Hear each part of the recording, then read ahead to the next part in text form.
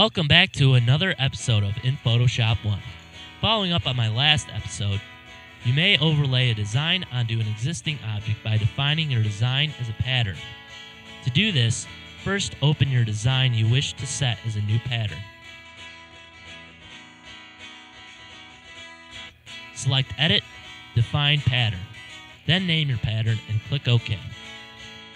Now go to your image you wish to overlay your pattern on. Select the area you wish to overlay using any method you like. I will use my magnetic lasso tool.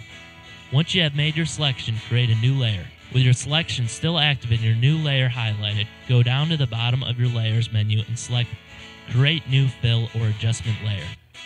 This is the button that looks like a half-moon cookie. Choose Pattern. Your selected area should now be filled. Adjust your scale and click OK. Now change the opacity of your layer. Thank you for watching. Please feel free to like this video, check out my other videos, and subscribe.